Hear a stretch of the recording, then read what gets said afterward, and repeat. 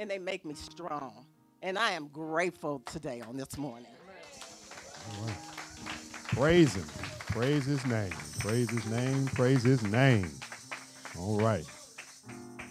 On the program, I want to go ahead and get started. Good morning. Good morning. Come on, let's go. Can you? Jesus went to Calvary to save a wretch. Come on, why don't y'all come on up?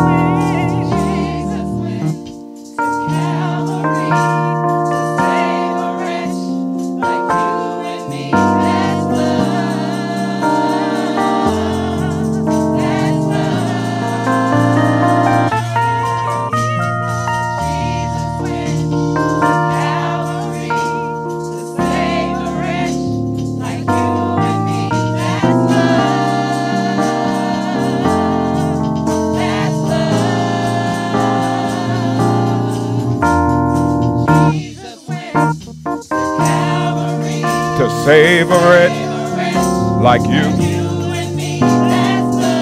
Come on, hit it a little bit harder than that. Jesus went to Calvary.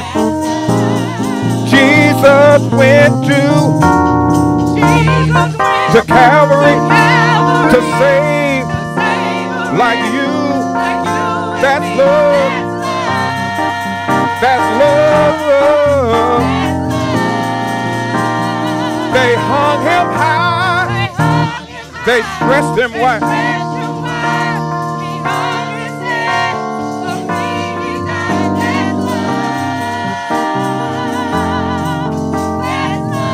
They hung him high.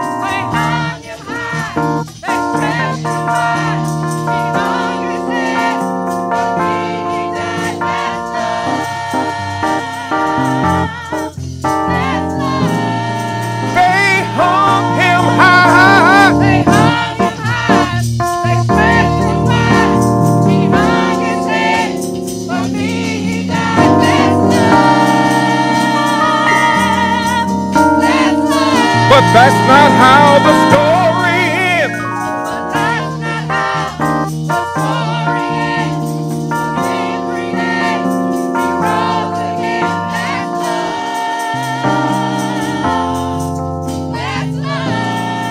That's not how the story ends. That's not how the story ends. The victory day, he rose again. That's love. Listen. That's not how, just listen, please. That's not how the story ends, because he's coming back again. That's love. That's not how.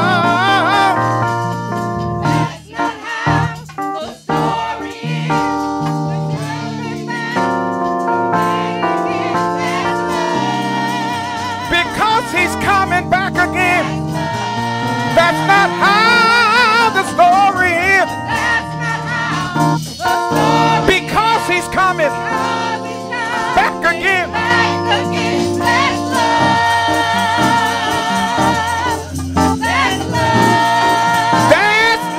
how. The story ends. Because he's coming back again.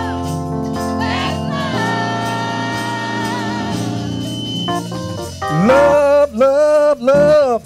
Just do that. Love, love, love.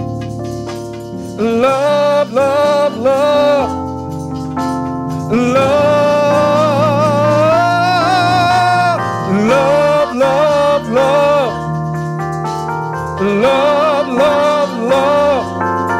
love, love, love, love, love, love, love, love.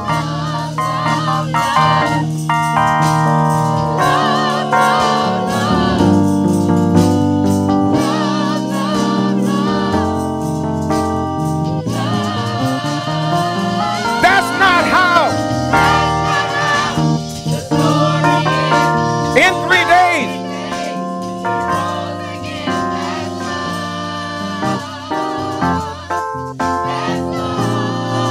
That's not how the story is. He's coming back.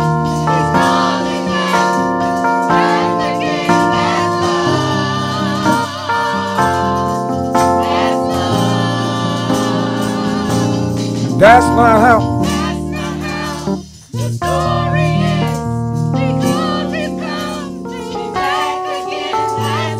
So why don't you hum that? Hum that. Mm-hmm. Mm-hmm.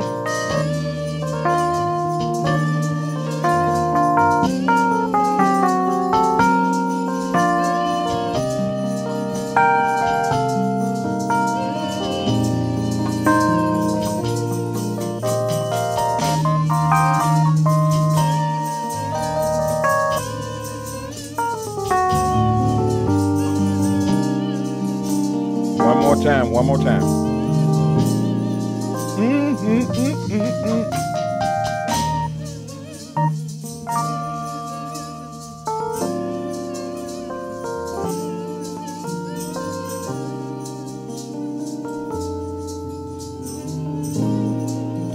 So why don't we try, if you confess the Lord, call him up. If you confess the Lord, call him up.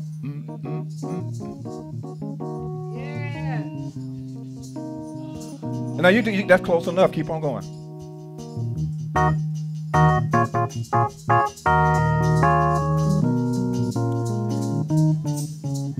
Oh, you got it. You got it.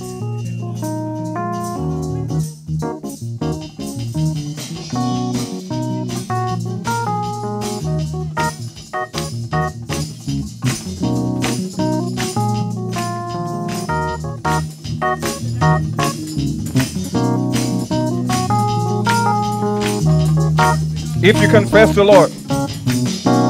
If you confess the Lord, call him up. If you confess the Lord, call him up. If you confess the Lord, call him up. If you confess the Lord, call him up.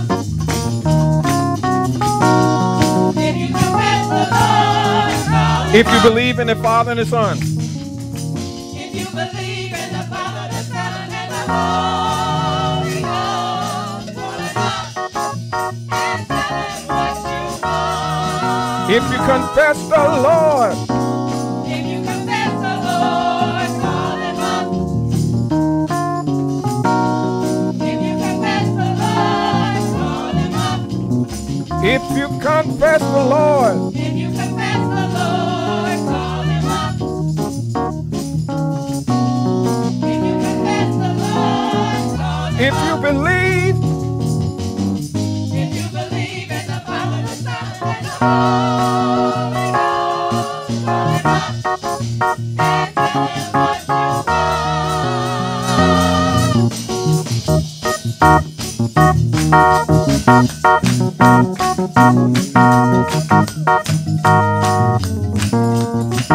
I can't stop praising his name.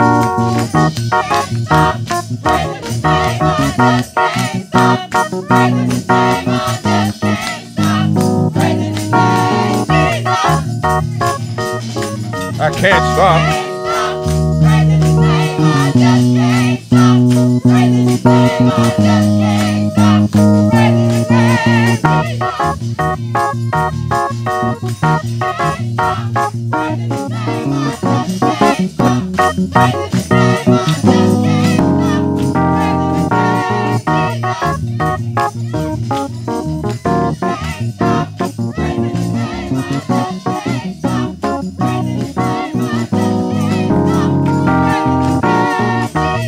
Right here. Jesus.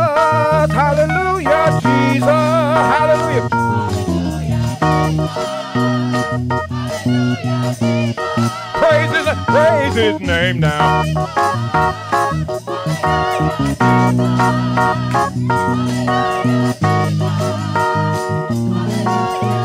I can't stop.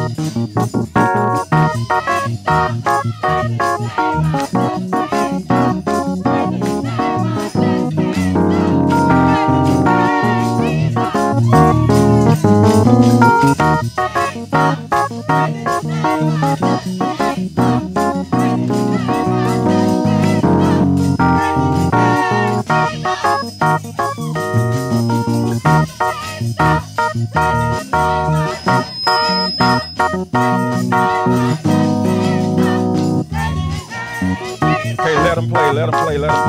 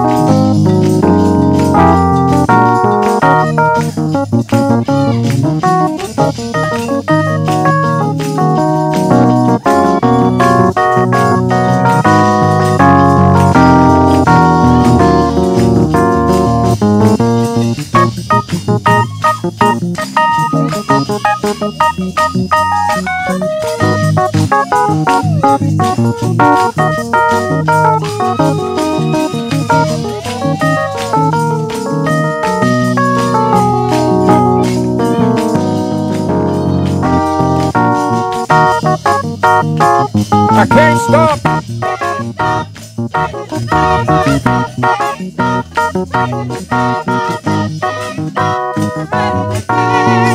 I can't stop.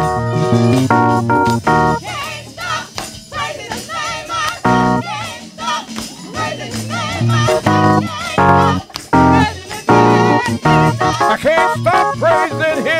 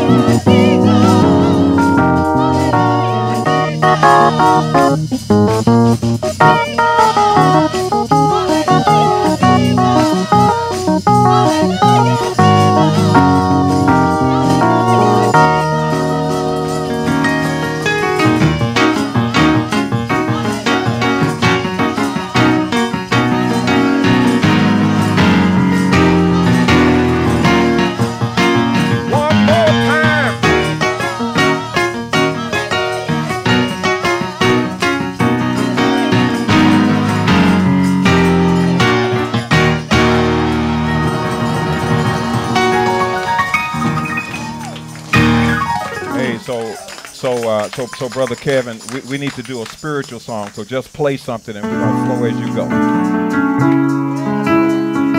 Just one of your songs. Play as you go. No, not a song. We're gonna give the Lord a spiritual song.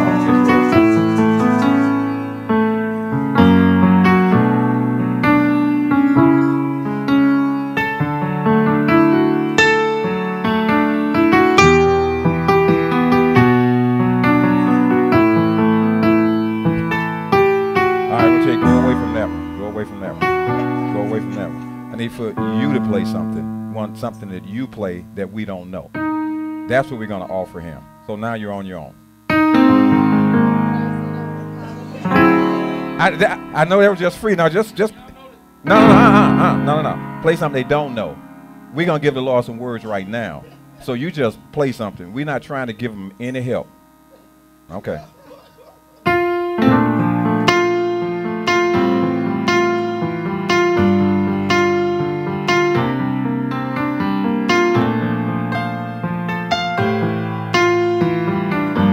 Because God is always interested in fresh praise.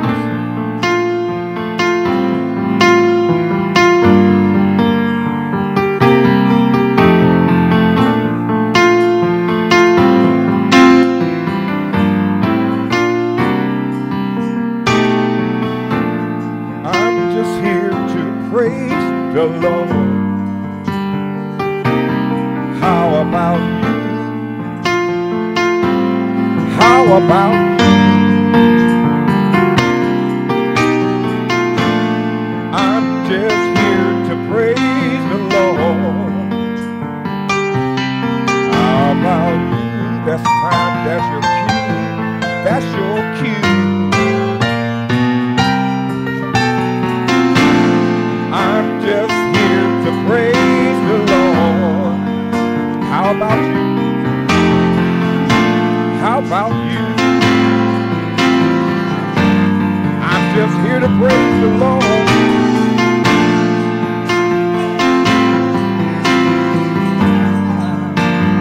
How about you? How about you? I'm just here.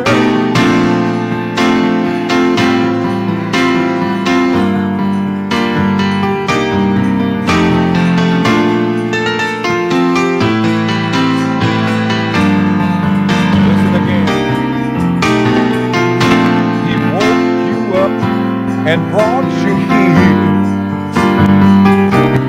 Don't you know? Don't you know? He woke you up.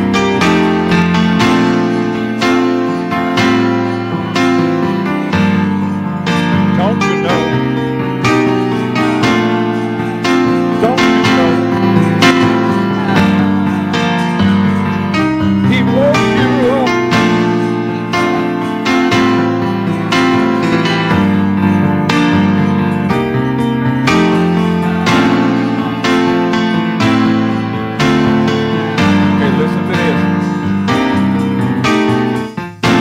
Since you're here, what are you gonna do? Since you're here, since you're here, since you're here,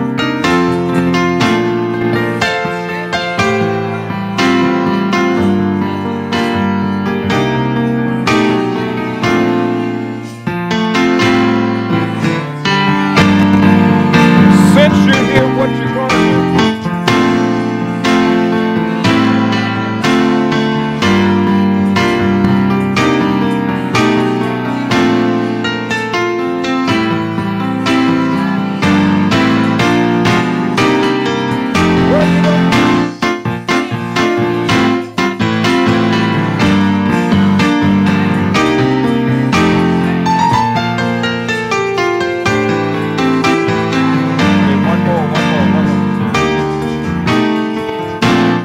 I'm gonna shout till I run out of breath. Since I'm here, since I'm here, I'm gonna shout.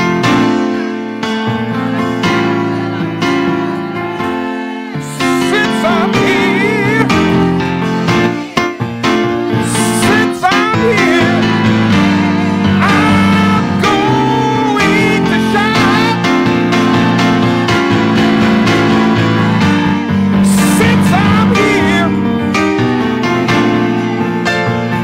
since I'm here,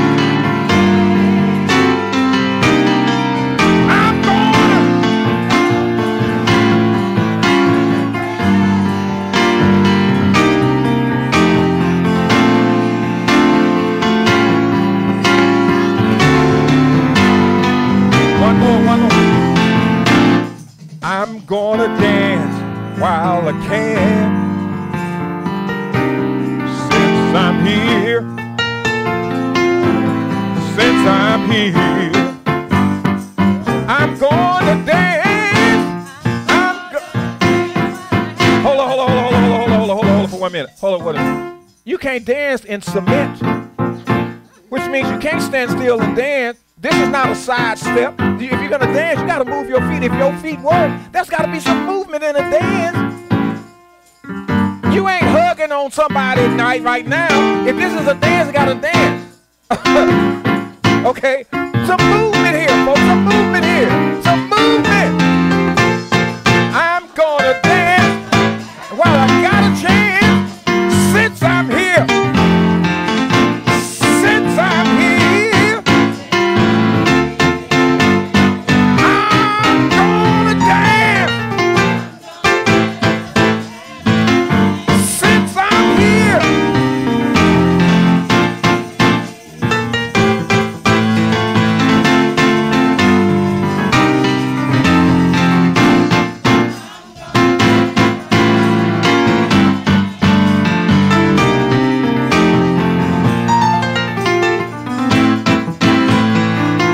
One more.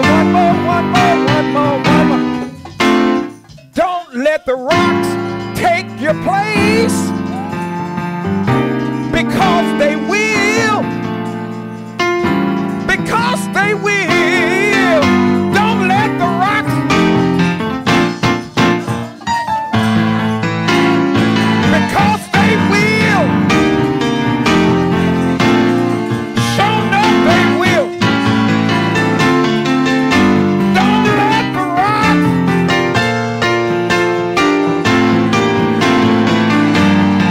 Because they will. Show enough they will. Don't let them.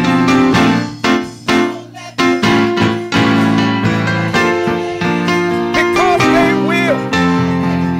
Yeah. All right, we're gonna let them play. Then we're gonna let them play us out. We're gonna let them play us out.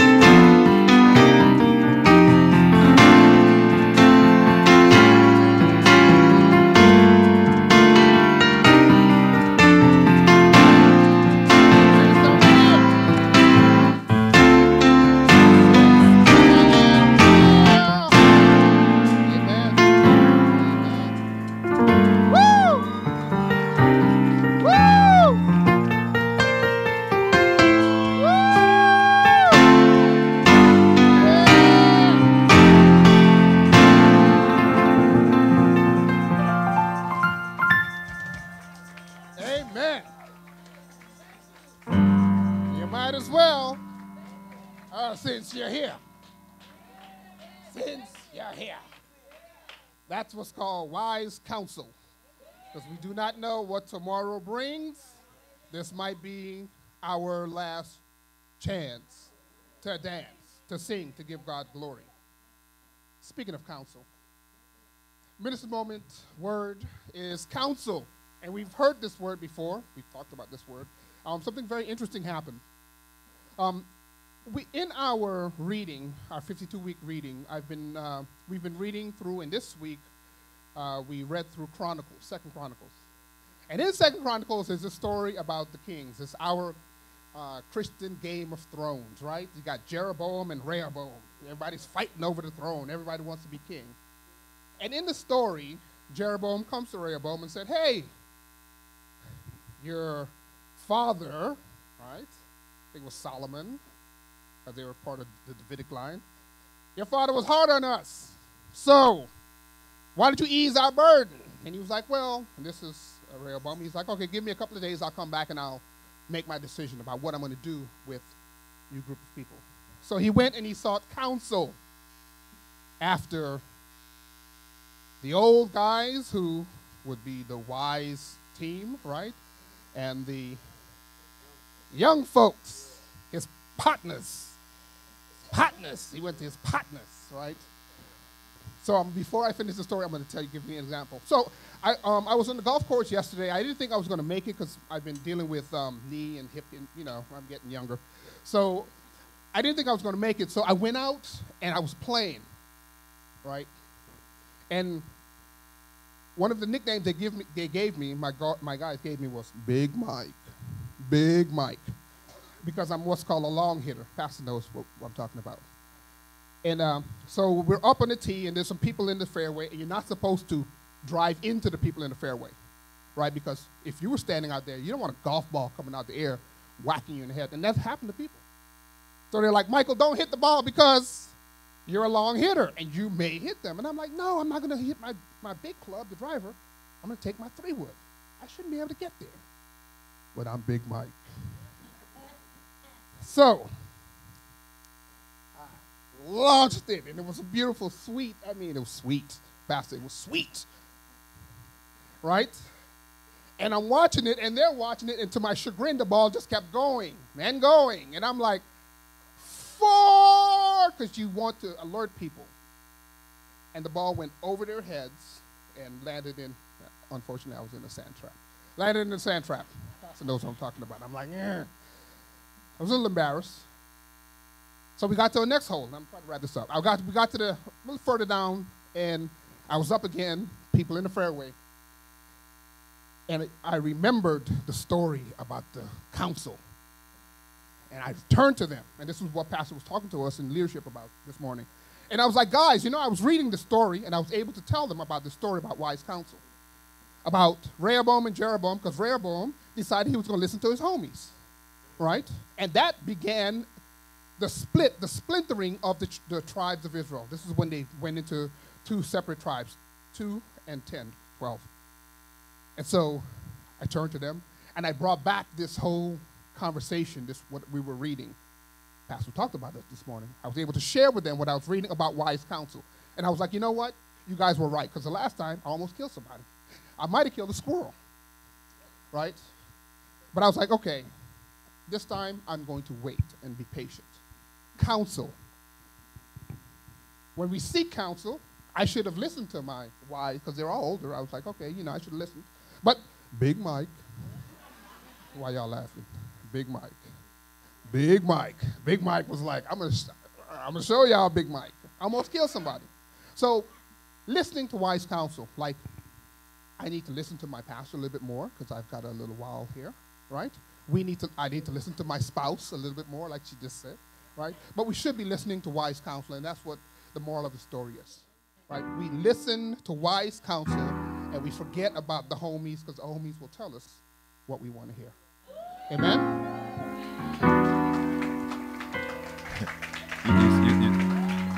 You say confession is great.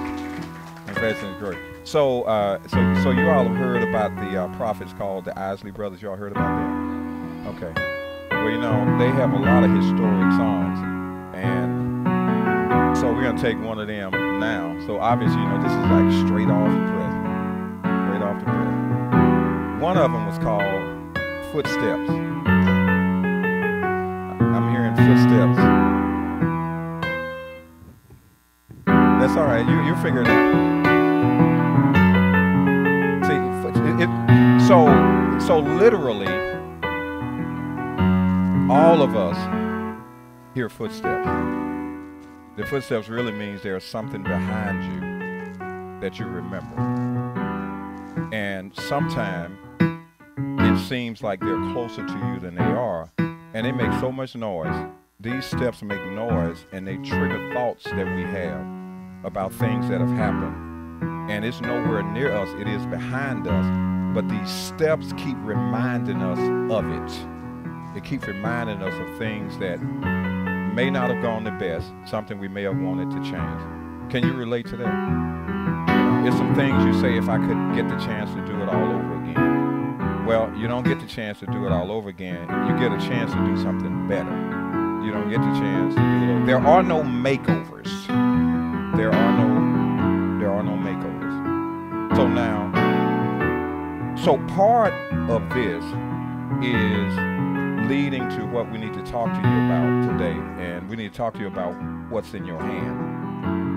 But in the meantime, because of our past, we don't get the chance to grasp what we have right now, because these footsteps keep haunting us. They just keep haunting us. So how many of them do you have?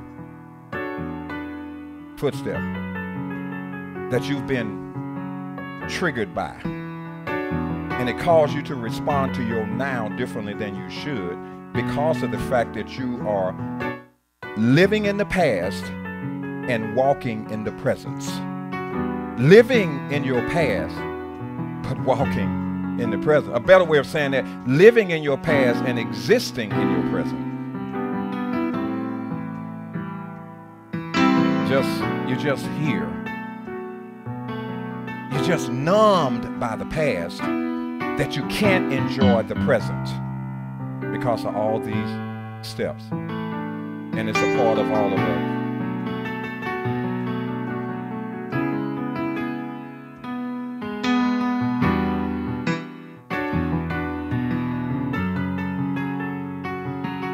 Just kind of flow wherever this music is. Because we're going to find out when you find out. Just kind of, just roll.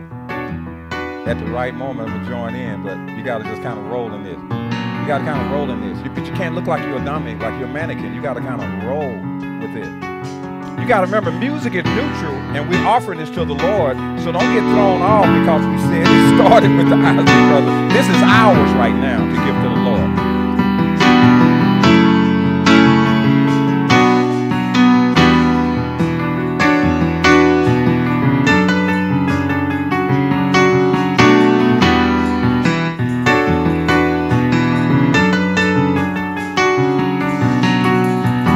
There are so many things that I remember when I tried not to, but it keep on showing. Sometime I get thrown off, but I promise that it will never happen going before, because I keep hearing footsteps moving around, all in my mind.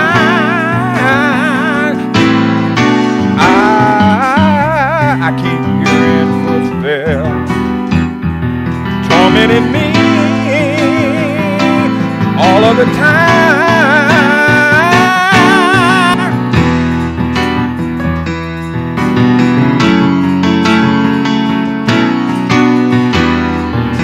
Tormenting me all the time, tormenting me all the time, tormenting me all the time, tormenting me all the time, tormenting me all the time. One day I met the Lord, and he said, you don't have to be controlled by your past anymore. Will you trust me now? I'll take all your pain, your hurt, your letdown, and turn it around. hear no footsteps now. I turn it around, turn it around.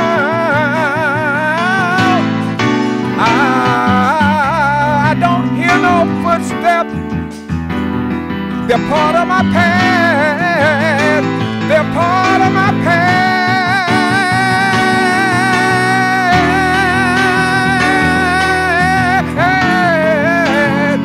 It's a part of my past, a part of my past. What do you hear? Footsteps, footsteps, footsteps. What are you gonna do with your footsteps? Footsteps, your footsteps. What are you gonna do with your footsteps? Your footsteps, your footsteps,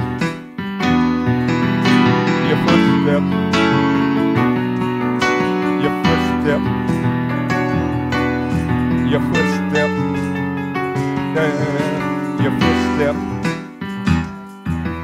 your footsteps,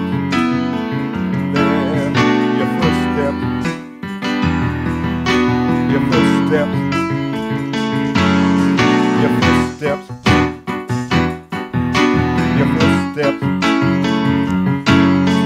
your footsteps, your footsteps,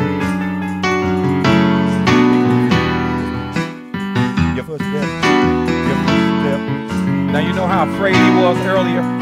You see how it's all changed?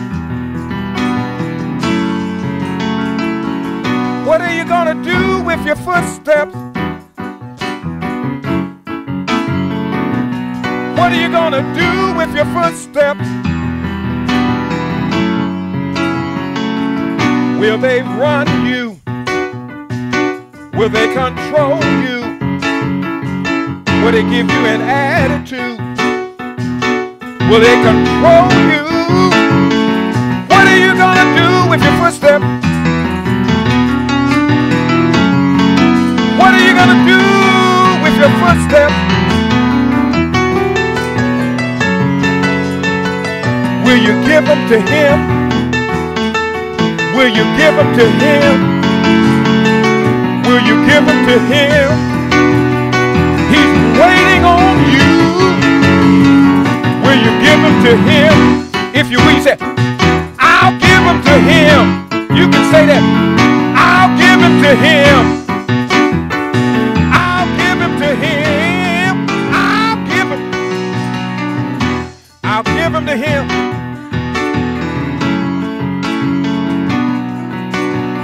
Now you can say, I gave them to him. I gave them. I gave them. No more crying. No more regretting. No more unforgiveness. I'll hold my head up. I gave them to him. I'm better with him. I gave him. I'm better with him. I gave him to him. I'm better with him. I gave him to him. I'm better with him. I gave him to him.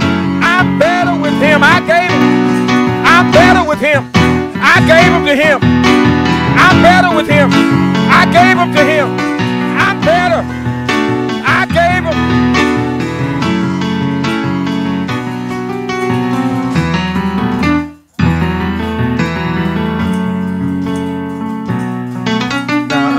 You have to know now. Now you just have to know. You have to know. God is not impressed by the words that we use. He celebrates actions.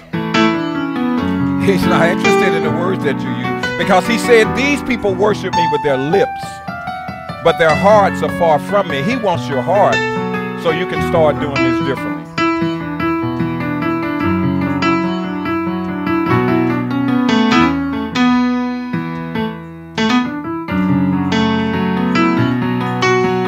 Are you ready? Are you ready?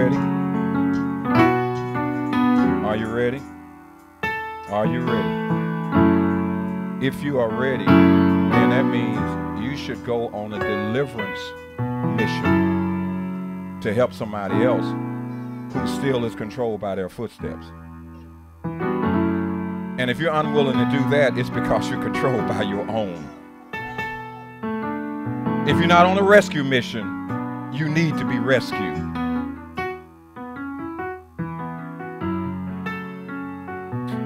Now you know, if they didn't have to leave, we stay here another 45 minutes. But we gotta really, but we gotta reel it in. If you give us 12 minutes, and we'll be 12 minutes, and we'll be done. There are so many times we're asking God for something. We're asking him for things, and we haven't done well with what we have. We haven't done well. So he's asking, what's that you have in your hand? And there are three examples. In Exodus chapter 4, verses 1 through 5, starting at verse 1, and then we'll be going to 1 Kings 17. Then Moses answered, what if they don't believe me and will not obey me, but say, the Lord did not appear to you? Then the Lord asked him, what is that in your hand? Notice this question. He heard the question that Moses asked, but then God turned around and gave him a question. He said, now what do you have in your hand? Now you have to ask yourself, what has he already given you? What has he already given you? Have you checked that out lately? Have you counted the inventory of what he has already given you instead of asking him for something else? Notice what he said. What's in your hand? And Moses says, a staff. Then he said, throw it on the ground. And he threw it on the ground, and it became a snake. And Moses ran from it. But the Lord told him, stretch out your hand and grab it by the tail. So he stretched out his hand and caught it, and it became a staff again in his hand. In other words, just notice it. There are some things that God has given you that you've been using the wrong way. And you thought it could only do X, but it could also do Y. You only saw it in that way. Did you know that something you've been using $5 for to purchase that got you nowhere fast, if you look properly, that $5 can go further than what you've been using it for? Yeah, I know. You have to look at what have you been using that with and for now. Now notice what he said. Verse 5, he said, this will take place. So they will believe the Lord, the God of their fathers, and the God of Abraham, the God of Isaac, and the God of Jacob has appeared to you. Then verse 6, he tells them something else. Put your hand inside your clothing. He put his hand inside, and he took it out, and his hands was diseased like snow. He had leprosy. Then he said to him, put your hand back inside. He put his hand inside, and he took it out, and it became just like the rest of his skin. And he said, if they will not believe you and will not respond to the evidence of the first sign, they may believe the evidence of the second one. And if they don't believe these two signs and listen to you, take some water from the Nile, pour it on the dry ground. The water you take from the Nile will become blood on the ground. Even after God said that, you got to understand, when God's going to do something with you, he's going to put you in a place that's not the most comfortable so he can do something that could only be done if you trust him. Now, quickly here. So Moses said, you know what? I'm not a good speaker. Sometimes I stutter, and I get scared of people if I stand up in front of them. I'm slow of speech. And the Lord said, who made the human mouth? Who made him mute or deaf, seeing or blind? Is it not I, the Lord? Now go, and I will help you speak, and I will teach you what to say. So all you stage fright people, all you folk who find looking for excuses, does it sound like he was making excuses? Does it sound like he was making excuses? I'm asking a question. I hope I'm not talking to myself. Does it sound like he was making excuses? Does it resemble you? Okay. Does it resemble you? Well, this is confession time. If it resembles you, raise your hand. We're not going to turn you in, but just raise your hand. If you know you've done that before, we're not going to turn you in. Just raise your hand. Not half-mast. Half-mast thing said, no, I didn't do anything. You know, you got to raise your hand all the way up. The excuses are killers. So he said, Moses, what's that you have in your hand? Because you know what he really says? I can use it. He said, I can use it. You don't know what to do with it, although I gave it to you. He said, but I can use it if you will listen to me or listen to somebody else. You heard Michael say about counsel. Our problem, we're too arbitrary. We're too selective about who we listen. The truth is the truth. And some of the time, we've been listening to people who we want to echo what our thoughts are, and that's why we don't hear him. We listen for echoes. Running around for a validation.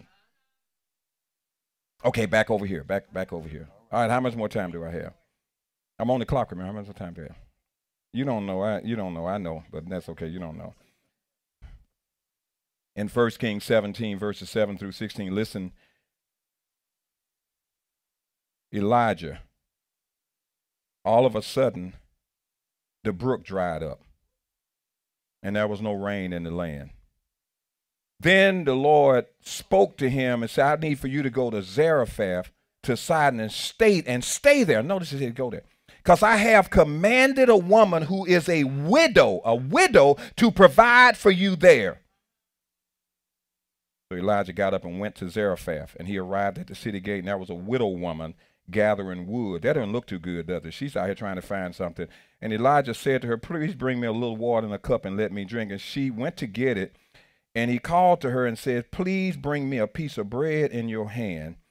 And she said, as the Lord your God lives, I don't have anything baked. I only have a handful of flour in the jar and a bit of oil in the jug. A handful of flour and a bit of oil. And I'm gathering a couple of sticks in order to prepare it for myself and my son so we can eat it and die. This is our last meal. So what does she have in her hand? A little bit of flour and a drop of oil. And then listen, Elijah said to her, don't be afraid. Go and do as I have said. Only make me the loaf first and bring it out to me.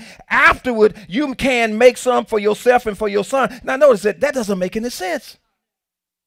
For this is what the Lord God of Israel said, your flour jar will not become empty and the oil jug will not run dry until the day of the Lord sends rain on the surface of this land. In other words, he's saying until he says stop flowing oil, until he said flour keep filling, it's going to continue. Although all you think you got is a little bit in your hand and a little bit in this jug. But when God speaks, he takes your little bit of flour and he takes your little bit of oil where you say, I can't pay no bills. I don't know what to do with any of this. And he said, God spoke. He said, what do you have? And he said, give it. But you notice who he gave it to. He gave it to the man of God. Oh, man, hello. Give me some money here. Give me some money here. If you want to have some more, no, that's okay. Then we're going to do that.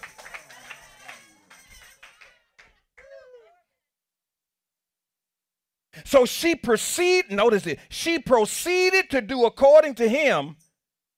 And she had no reason to because it made no sense. That's why God operates in orthodoxy. He operates in an unorthodox fashion. Okay, back over here. The flour jar did not become empty. The oil jug did not run dry, just as he said. Just as he said. And I wonder how many of you have been counting something, trying to figure out what to do with it. It already is not enough. You already know it's not enough anyway. You know that it's not enough. And you holding on to something that can't take you nowhere anyway. All right, okay, we're almost there. We're almost there. All right, so there's Moses. Made every excuse possible. God said, I need to show you something. I'm going to take your hand, which is yours. I'm going to take the staff that you have, and I'm going to show you something in my hand. I can use it. He said, I'm going to take this little bit of flour that you have that's not enough to make anything to begin with. And a little bit of oil and a whole lot of flour can't do very much when it comes to baking. Even if you don't know how to cook, you know that.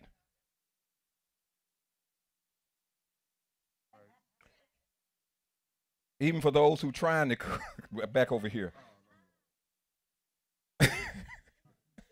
Okay. So as Jesus, this is in Matthew chapter 14. Give us 5 minutes. This is in Matthew chapter 14. As Jesus came to the shore, he saw a huge crowd. He felt compassion for them. He started healing the sick.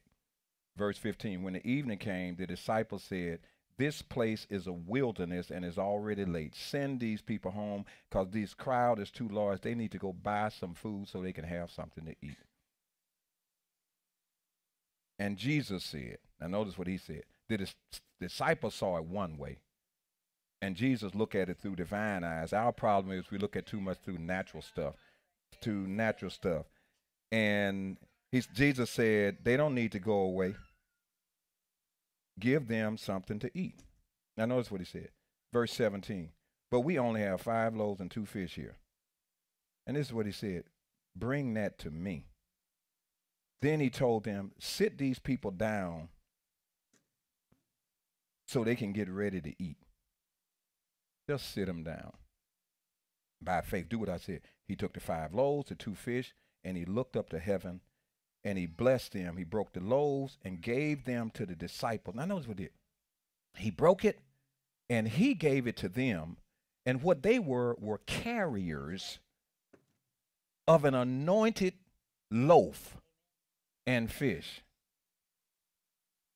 They became the carriers. So the focus was not on them, woman of God, man of God, on their ability. It was on them doing what he said. I want you to notice what they did. He put them in the mindset, go help somebody first. He said, I'm not asking you to sit down and eat. I'm asking you to serve the people. Are you hearing that? He's saying, take your focus off of yourself about what you do not have and look at what you have and see who can benefit from what you got. And don't you become your own beneficiary.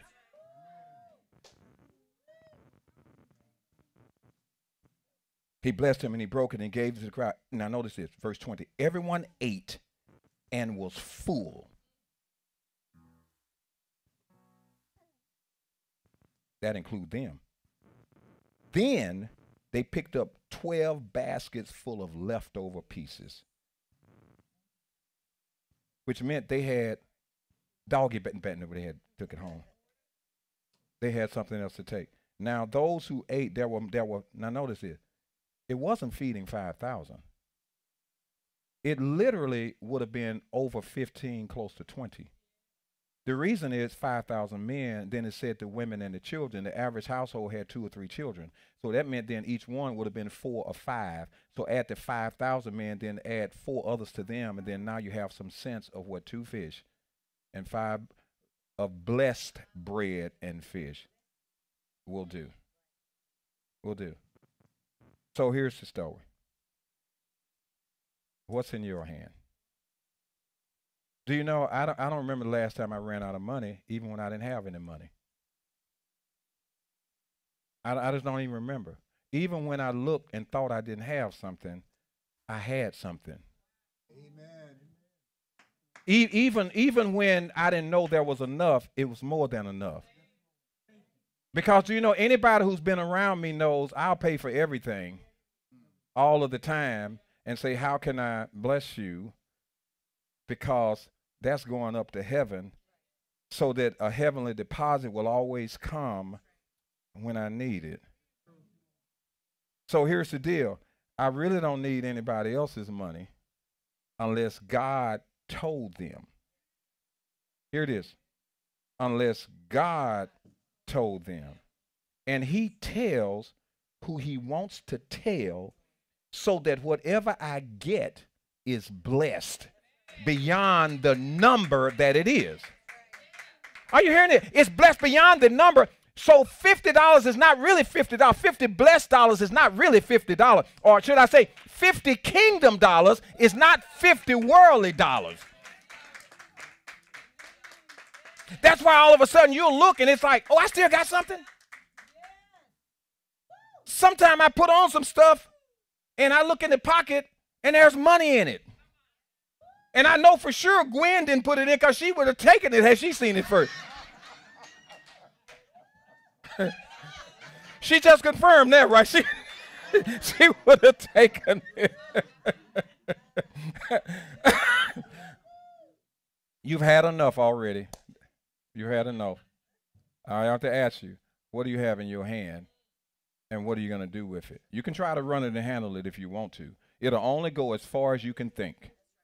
Only go as far as you can think. But if you join the kingdom economy, not only will he give you financial resources, he will give you health at a value that dollars can't pay for.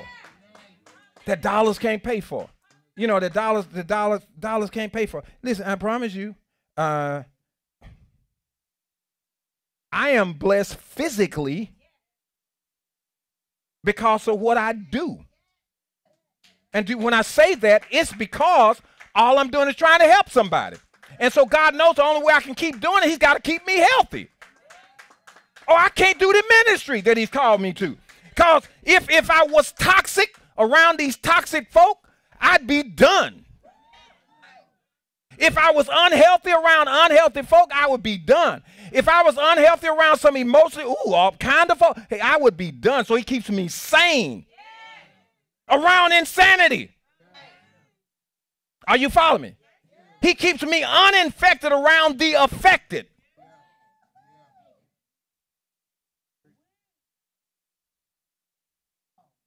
All right. Now, since I don't have to go anywhere, but since they do, you ought to tell them to give them a rough round of applause as they exit. You ought to give them a rough round. Now, that's pitiful. Get up on your feet and do something. That's better than that. Better than that. Do better than that.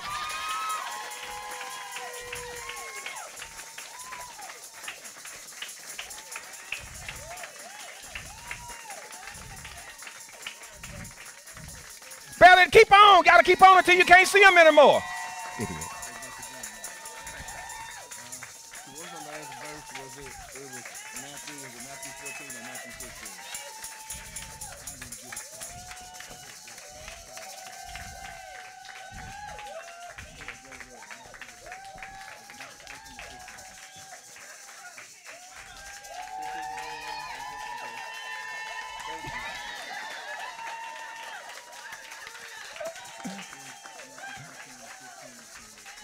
Hey, Brother Kent, you know something?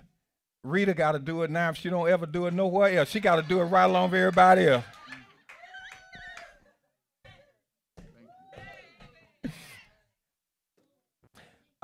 Natasha, why don't you come up for a minute? Since you're here, there's something you can say, and thank you for coming. So I'm going to give you the chance to, and although this is the last thing she was looking for, but it's okay.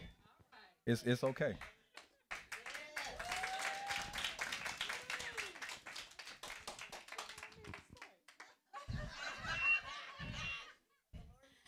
I would just like to say thank you so much for allowing me to be here. It is a pleasure. It is a blessing to be here and to be in your presence. And I enjoyed the praise and worship because I'm all like, that's my song. If you confess the Lord, call him up.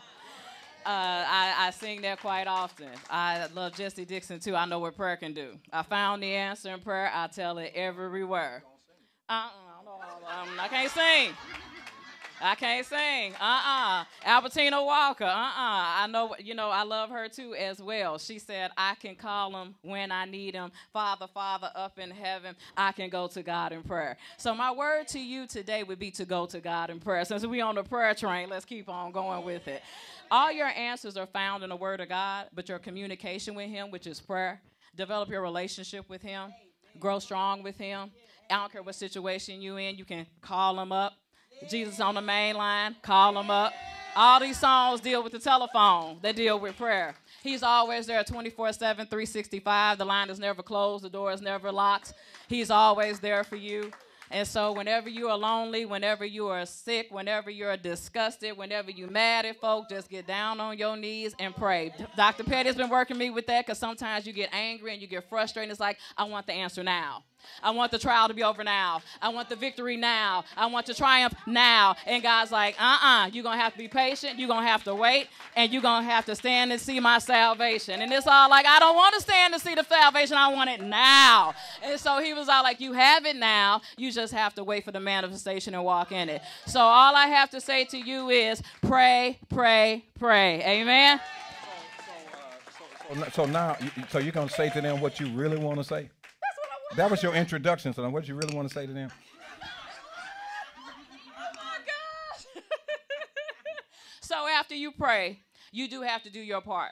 We always want God to do his part, but then like he even kind of said, we have the answer in our hand and we don't really recognize it. We don't want to use it. I don't want to do my part. I want him to do everything. You do have to do your part. You're going to have to quit smoking. You're going to have to eat right. You're going to have to quit gossiping. You're going to have to go out and go to the gym. You're going to have to walk. You're going to have to lose weight. You're going to have to walk it out. You're going to have to be a doer of the word and not just a hearer only. And so a lot of times we just want God to take care of everything. And it's all like, no, I've given you the power and the ability to do it as well. You're going to have to speak to that mountain. You're going to have to get up and praise me. And you're going to have to fast. I know a lot of people don't want to push the plate back, but you're going to have to fast. Me and my niece just came off of a fast, and you have to do that in this day and age and this time. You know, it's like I want to hear clearly from God about my business. I want to hear clearly from God about my children and what's going on with me. You're going to have to fast to hear clearly from him. So that's your responsibility. You have to be a doer of the word and not just a hearer only. He's not going to do it all for you. You have to do your part. You have to participate. Everybody say participate. Say cooperate. Say I have to do it. So I have to do what he tells me to do. I have to budget. I just can't spend money willy-nilly like I want to and think he just going to come along and just kind of make up for it. Budget is a dirty word. Fasting is a dirty word. I know. I don't like doing it either, but you have to do it. You have to budget. And women, we have to submit. I'm married. I don't like doing it either, but you do. You have to submit. And when you honor him by submitting, it will cover you and he will keep you. If you're on a job, men, you have to submit to your boss, even if she's a female or a male. You men, you got to submit too. I know they don't like to hear it. You know better than your boss, but you have to submit. The Bible says submitting one to another. So that's an action you actually have to do. You do have to submit. So we have to submit to our husbands. We have to submit to those who are in authority over us. Children who are in here, you have to submit to your parents. Even if you're in here older, you have to submit to your parents. Amen. So you just have to do the things that God tells you and trust him. That's where the faith comes in, that he will do what he called you to do and that he will be faithful in doing it. When you submit to him, and that's the main person you need to submit to is him. And then he'll be faithful to do what he said he will do. When he sees you doing what you're supposed to do, he'll cause that other person to get in line. And it's hard to remember that. Because you see the person cutting up. You see your husband, it's like, you know the word. How come you're not doing the word? And it's just all like, and he's saying the same thing to you. She knows the word. How come she's not cooking? How come she's not cleaning? How come she's not doing what I tell her to do? How come she's not doing this? How come she's not, submitting in the bedroom? All of it. But you have to do what God tells you to do. And then he'll start to work on that person. And the main person he's going to work on is you. The main person he's going to work on is you. I found that out. It's just all like, well, God, what about that person? He said, I want to deal with you and that unforgiveness. I want to deal with you in that stubbornness. I want to deal with you in that rebellion. And so then once he begins to deal with that, then all the other things begin to open up. And a lot of times you will see it's really not that person. It's been you all along. And in closing, I think I'm closing. That's your second closing. They're typically a 3. So what else do you want to say? I'm going to say this. A lot of times you have to be careful whose lenses you're looking through. Or am I looking through Satan's lenses or am I looking through God's lenses? You know when you go to the eye doctor and you see the chart and they'll put those little things up there to see where your vision is, you have to make sure you're not looking at Satan's vision, his lenses. You got to be looking at God's lenses. Satan's lenses say, I want to get revenge. I ain't. Satan's lens says, I'm not going to do that. I'm not going to follow what they say. I'm not going to do that. Absolutely not. God says you're going to be meek. You're going to be humble. You're going to go to that person and forgive them. You're going to tell the person you're sorry, but God, I didn't cause the problem. I still want you to go to them and tell them that you're sorry. You're going to be the peacemaker. You're going to put on the whole armor. You're going to do the things that I tell you to do. And it's not easy to do. I'm here to tell you it is not easy, but you have to do it. He's given you the ability, the power to do it. He hasn't given you a spirit of fear, but power, love, and sound mind. So parents in here, tell your children right. Tell them to pay their bills. Tell them that you go get up and get out and go get a job. Quit sitting up in my basement eating my food. Put on your clothes and get out and go get a job. Don't, mom, sitting up here babying these kids and stuff like that. Don't enable your kids. Make them be grown men and grown women. Pay your bills. Take care of your kids. Well, mom, don't you want to take care of your grandbaby? That's not my baby. That's yours. You take care of your kids. I did not have them. You had your own kids. Take care of your kids.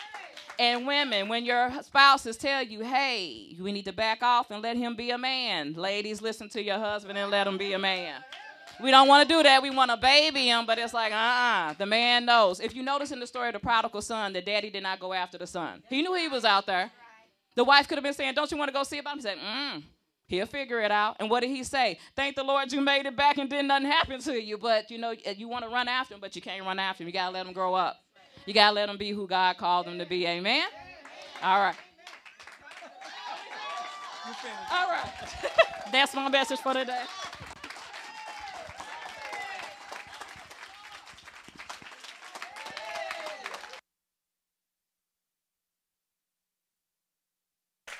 See, you see.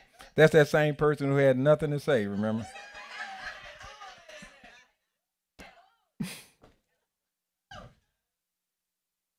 And so what happens is there is a burden on you when you've been poured into that God's going to hold you accountable, and you can't pretend that you had a hearing problem. Because he said, I know you heard it, and now I'm going to hold you accountable for what you heard. James 4:17 said, the one who knoweth to do good and doeth it not, to that person it is sin. And there is a consequence all of the time. So I would not want to be you if I sit on what's been poured in me, because God's going to deal with you. See, what has happened, the work has been done, the pouring has been done. So we got to ask you, what's that you have in your hand? Now, your hands are more full than they were before you came. And anybody who listens, who has listened and who will listen, will be facing the same thing. So we have to make sure that the charge is very clear. God doesn't waste time because he's a steward of life. And because he is, he says, I know what I poured into you. It was not a coincidence. I knew the exact time that it was coming. So this is your rhema, your right now word to say for your current situation, that he is saying, it's time for you to make a shift. It's time for you to make a shift. Not to be praying about it. You're supposed to be acting it out. So I'm going to have to ask, we're taking a little bit more time. Is there something you've heard today that you do not understand? Because we don't want anybody to leave and say, I didn't quite get that. Because we want you to be fully accountable when you leave from here. Totally accountable. Is there something you've heard today that wasn't clear that you can't tell somebody else?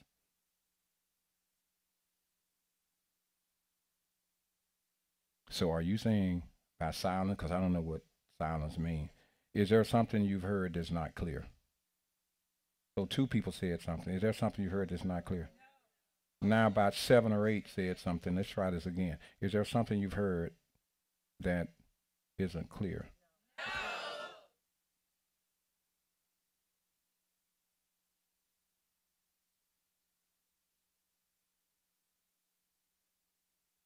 Not clear. So I just want to ask, is there permission to ask a question, though? Because you kind of actually led to what I was contemplating asking, but I was just going to wait.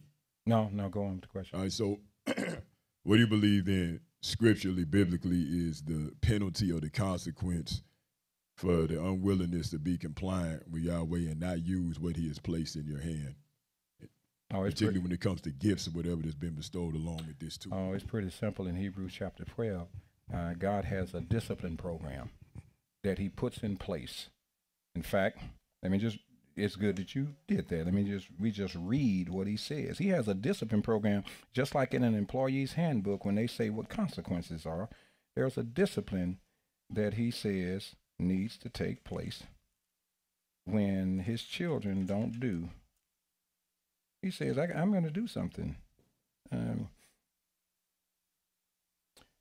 Starting at verse 5 in Hebrews 12, it says, my son or my daughter, do not take the Lord's discipline lightly or faint when you are reproved by him. For the Lord disciplines the one he loves and punishes every child whom he receives. This is what his word says. Endure it as discipline because God is dealing with you as sons and daughters. For what son is there that doesn't have a father that disciplines them? And if you are without discipline, which all of his children receive, then you would have to consider yourself to be an illegitimate child or a bastard. Furthermore, it says we have earthly fathers who discipline us and we learn how to respect them. Shouldn't we submit even more to the Father of spirits and live? Verse 10, for the discipline is for a short time, but it has a benefit. Verse 11, no discipline seems enjoyable at the time, but painful. Later on, however, it will yield the fruit of righteousness to those who have been trained by the discipline. Oh, there is a consequence. He will alter your trajectory. He will alter your life when you choose to not do something. There will be consequences, and you may try to say it's because of what somebody else did or said, but God's hand has frozen your circumstances. When he gives you something and you don't act on it, then he freezes it and says, oh, you'll never get past this. Don't bother to ask me about that because I just spoke to you. You had it in your hand and you didn't act on it. And he says, as a result, that's what's going to happen. He said, that's what's going to happen. We know how to honor and follow direction, especially when we're getting paid. We learn those handbooks up and down, back and forth, and know what to do because we don't want to be on a PIP. We don't want to be on a performance improvement plan. We follow it to the letter. So we know how, and God knows we know how. And so that's why it says, oh, you will honor that more than me, and you think I'm going to let you off the hook? And they did not let you off the hook, and you submitted to that, and I'm the one who's the source of the air that you breathe. So do you believe that they can discipline you better than me? It's what he really is saying. You think they can discipline you better and more severe than me? He said, I know how to shut you down. I know how to put you on your back. I know how to change everything. I know how to get you fired if you have a job. And you may say, I didn't do anything wrong, but God knows how to squeeze you out of stuff. He will compromise your finances. He will modify your circumstances. He will do all of that because he says you did not do what I showed you to do.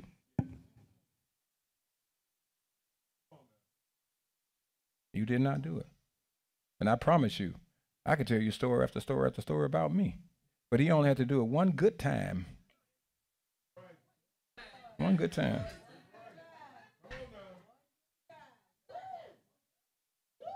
One good time. You know, and you kind of heard me talk about it. That one good time he did, he said, I'm going to show you that everything you thought you learned is worthless.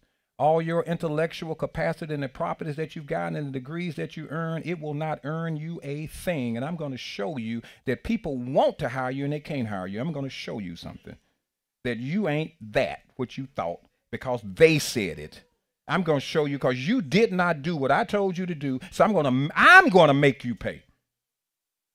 And you can't get out of it until he says, I think you learned your lesson. Then he'll take the pressure off. Did you know there are some people in the hospital right now, when they finally say yes to the Lord, he'll let them out of the hospital. He'll let them out. All of a sudden, their vitals, everything changes because they forgave somebody. They stopped being mad at somebody. All of a sudden, their system shifted. Let me tell you this last thing, and I'm so glad that Natasha started this, and I kind of get this. There are some exaggerated circumstances. We're not supposed to be here this long, but we do need to be here this long. There are some exaggerated circumstances and challenges in life that are prolonged because of disobedience. There are some health-related things that don't progress because we are not right with people. And the channel to God is compromised because we don't treat people right. And he says, I'm going to stick you right here. And every time the doctor looks at something, it's going to look the same or worse because you don't treat people right. And I told you, if you love the Lord your God with all your heart, with all your soul, with all your might, and your neighbor as yourself, that all the commandments hang on this based on Matthew 22. He says, when you're not right with people, you're not right with me, and I'm going to compromise. I'm going to let your life be compromised. In fact, I'm going to hold back some stuff I want for you because you're not ready for it, because your attitude is off, because you can't get along with people. You don't prefer other people. You don't serve other people. You're looking at your stuff and making it the most important thing in your life instead of seeking first the kingdom of God and his righteousness. And I'm who you should be focusing on in spite of anything. Did you know that if you're missing something, God can get it to you right now? Like right now? Just like right now. But how do you get along with people? How are you treating people? How are you treating people? Do people want to see you around, or they hope you don't show up? And he says, you're not representing me. You want me to bless you, and you misrepresent me? And you want me to shower you with blessings because you sing a praise song over here and you read a few passages of scripture? And your actions don't match anything that you said, you hallelujah to the King of Kings, and then reading the word. And he said, you want me to bless that? You're a fraud.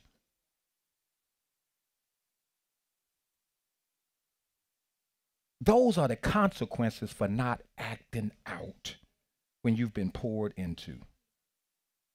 There's a price to pay. There's a price to pay. So it's like, my granddad, in terms, this is Ebonics to the hilt here. He would say, get to getting it. In other words, what he really was saying is do what you know to do and do it now. And do it now. And do it now. The worst thing I wanted to hear from my parents and grandparents, I'm not going to tell you anymore. Oh, it was over then. It was over then, because there's no coming back from that. When they say I'm not going to tell you anymore, you are in trouble. Now God is saying, if I told you once about something, you haven't done it, I'm not going to tell you again. I'm going to charge you with it, and you're going to be sentenced to the school of discipline. And the only way you get out of it is that he's going to break you to a point to where you realize there's nothing you can do until you look up. Because he's going to say, you didn't trust me before I did this, and I'm not going to let it go that easy because you said, have mercy, Lord. He said, I'm not going to have mercy right now. You are in discipline. This is discipline mode. Now, some of us are in the school of discipline right now. And he's saying you can get out, but you're going to have to humble yourself. You're going to have to humble yourself and make you less important than you are and find somebody else that you want to help blow up instead of trying to blow you up. If you really want what God wants, and I'm stopping right here because this is the last thing he told me. If you really want what God wants in your life, you got to go help somebody else do what he's called them to do. And until you're willing to do that, you may as well stop trying to get anything done. You need to stop trying to get anything done. And I'm starting with the ministry team. The reality is, if you want God to give you an audience for you to be heard, you all better make it your business to make me the most important man you know. The most important man you know. Because what flows from me will get in you if you honor me to the highest level. Not because I need it, but because you need it. But because you need it. And the reason why I say it, because I honor my pastor and he knows it. You know what I do? I invest in him every month. I don't give to the church that I'm a member of. I give it directly to him. I'm his favorite son in ministry. Because I honor him. Now, I'm not asking you all to give me anything. Just don't mix that up. Don't mix that up. I'm just telling you, I live out what I talk about. I live it out. I live it out. You could take a camera and follow me around anywhere all day, all the time. You're going to see this same person all of the time. There is no double walk. There is no double talk. I'm this same guy all of the time, everywhere, and anybody will tell you the same story about me. He's about serving other people, making them better than they are, and he'll do it for nothing. So if I'm living that life, What do you think God's going to hold you accountable for? Because you got the living example in front of you. So do you believe that God's going to let anybody connected to here off the hook? When he says, I'm showing you a human who's doing what he's saying. So do you believe you get off the hook? No. No. No, that's why you all need to keep Gwen in prayer. Because she has to live with me.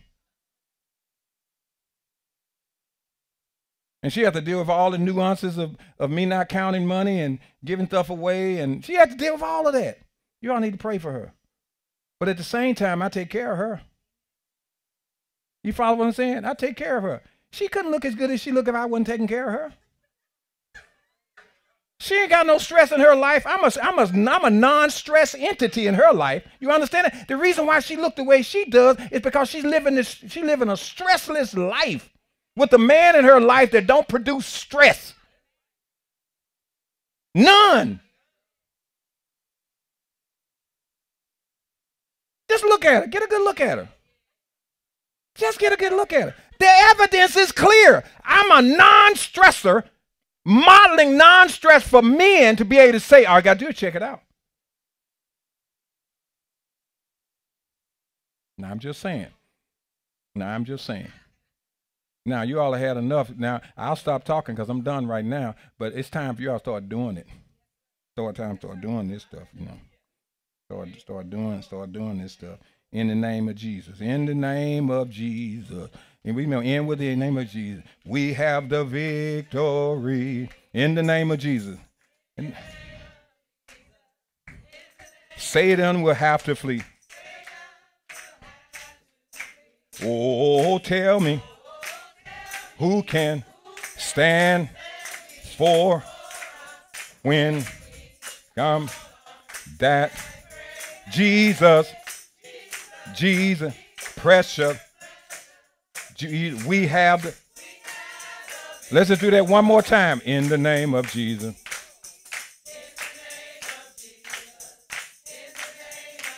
We have, in the name,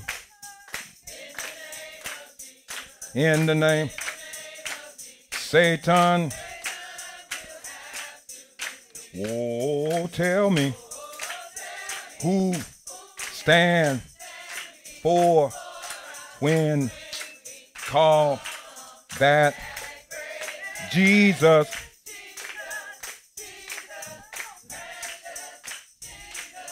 We have the victory.